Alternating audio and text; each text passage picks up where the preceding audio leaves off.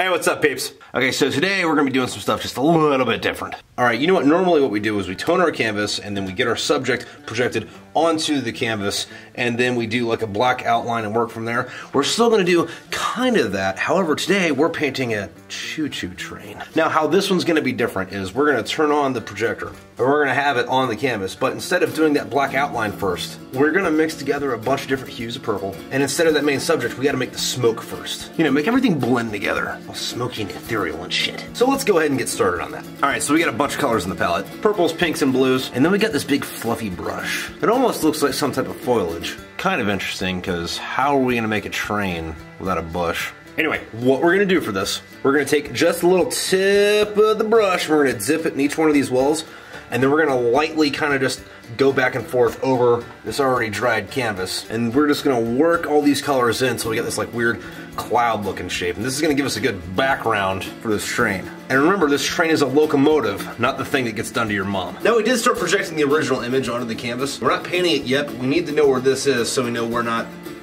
to paint. Like, we don't have to do all this steam stuff down here, just here and up. Little dab. You're only gonna have about this much paint on the brush at any given time. You know what, it might help just to start from the bottom, wave it back and forth just a little bit just to know where you're at. And then once we get where we know where we need to go, then we can turn the light on and do this in the land of the living.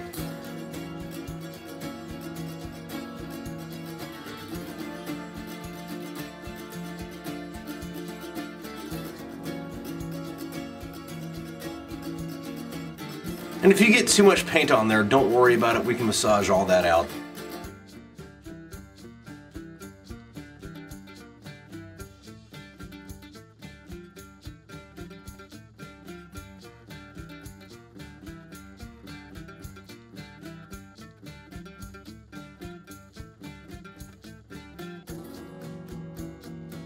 Voila. All right, so we're painting a train today because hey, I'm in Pennsylvania. Not us, not we. Maybe you are. Fuck, I don't know where the fuck you people are. Leave a comment, let me know what state you're in. And trains are like a big part of Pennsylvania culture. That I've been drawing faces, wanted to give you guys something different. And I kind of wanted to paint something different. You know, because I'm trying to be a little bit different. Anyway, I had an article that came out about me yesterday. That's cool. I'll put the link in the bio. I'm not going to read it though. You can. But you know, if you've been following me for a bit, you know that my 9th book came out last month. What's today? 21st? Oh, a little bit more than a month ago, and trying to get press about my shit's like trying to pull teeth. But I found a journalist at Johnstown's Tribune Democrat that was, you know, willing to write about me, so that's cool. I mean, I don't really want to read it to you guys though, and not because I don't appreciate it or anything, but I'm terrible at fucking accepting praise, even though the article itself is, well, you read it and let me know what you think. That's kind of like a conundrum I have though. Because, you know, I'm trying to sell shit on the internet, but I don't like people saying nice things about me. And then more often than not, when somebody does say something nice about me, my first thought about that is, well, what did you mean by that? So, you know, that's a fun mental state to always be living in. One thing though about that article that like really did stick out though, was he was talking about my books and he mentioned that 2 soldiers accidentally became immortal in Afghanistan. And if you haven't read my books, it was a Marine and a sailor in Iraq. But hey, you know, press is press, right?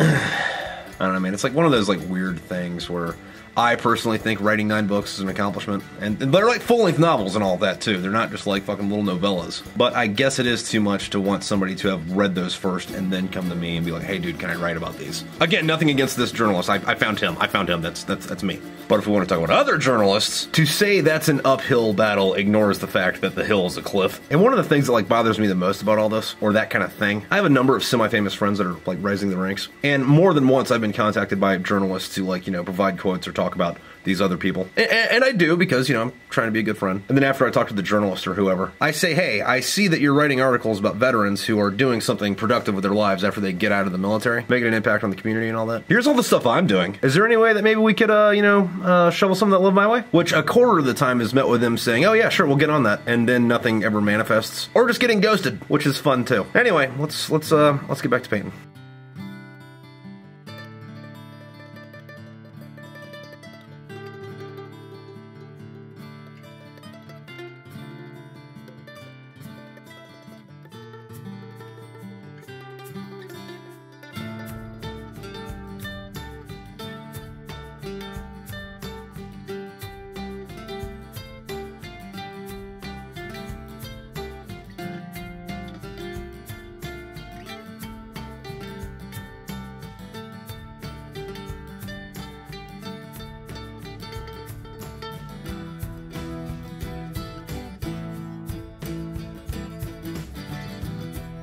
Now what you see what I'm doing here is I'm mixing these colors actually on the canvas. That'll make all this stuff blend together better in the final product. Now, with these specific colors that I'm using now, they'll end up kind of looking a little bit muted, the mixed part anyway. But that's okay, because we're still in the early stages and we're going to paint over most of this anyway. You know, going back to layering everything up.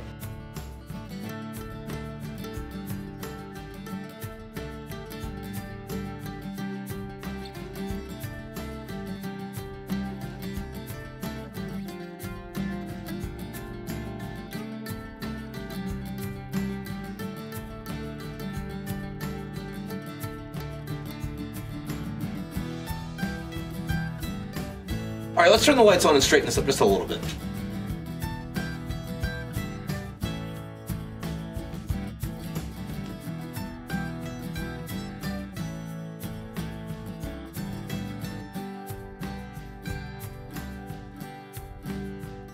All right, so we got more form here than anything else. This is like a blotchy mess right now, but that's what it looks like at this stage in the painting. Let's let that dry and then get back to it later. So I guess also while we're on this tune, I got an interesting email today. So to back this up a little bit, I have a buddy, Damien Larkin. He's an Irish author. He writes sci-fi. He wrote these books called Big Red and Blood Red Sand, which I wholeheartedly recommend. As a matter of fact, I even wrote a review that ended up on the back of the second one. Anyway, his publisher started following me on like Twitter and Instagram and all that, which, again, neat. And at first I thought, hey, maybe this is my fucking door into, you know, an actual publishing company.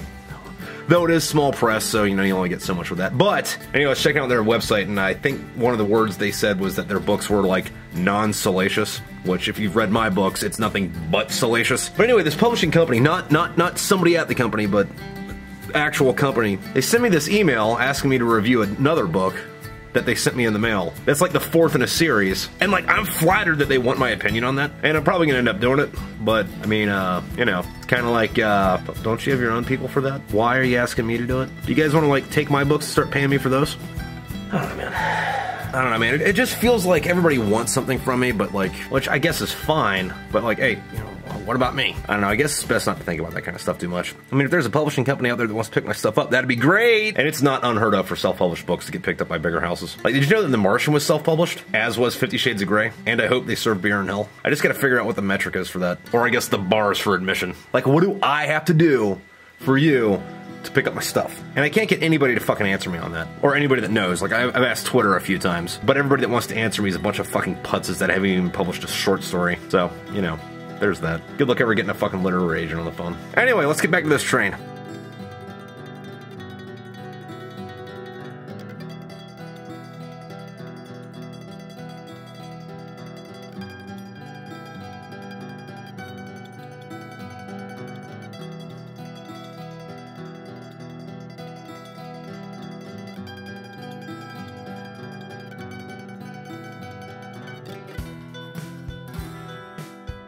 So, interesting development on this book. Apparently the publishing company sent it to me, you know, the review copy, because they think I'm an actual book reviewer, which I'm okay with. Now I'm gonna read it just to get my name on the back of another book. I guess that's a foot in the door. Don't be too quick to judge shit. You'll end up making an asshole out of yourself on the internet.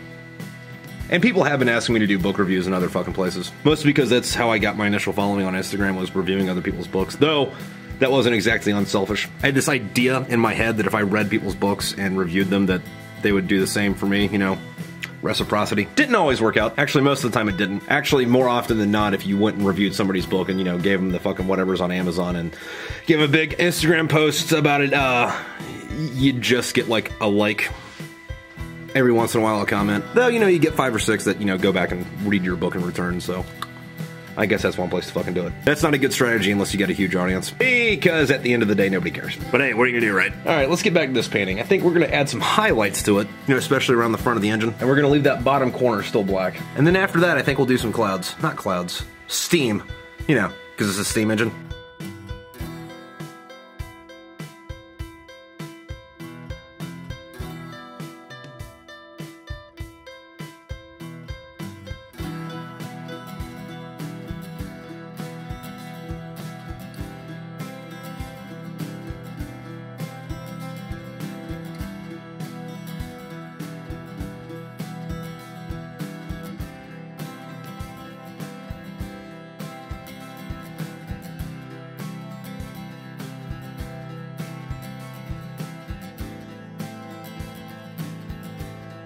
Alright, so we're coming to our final form on this thing, and what we're going to do now is we're going to take a wider brush and we're going to fluff in, mostly with like the bright pink and the Corellium blue, the smoke around the base of the wheels and coming out of the fucking stovepipe.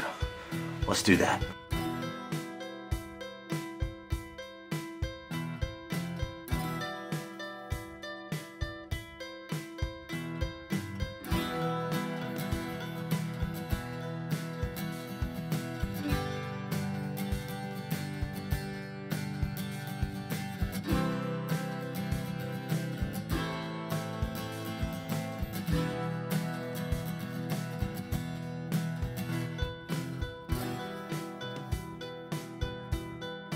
Alright, so here's our choo-choo train. You wanted it, so on the site, you know where to get it, links down there. You know, kind of like where all the rest of my art is. I know it's kind of been a short video, but you know, today's been weird for me anyway, so I got some other stuff going on. I got this junk growing on my, well, junk, and I've been meaning to go to the doctor about it, but I don't know, I kind of just been putting it on hold. If you guys want to see it though, like, hit like and subscribe, and I'll show you what's growing down there.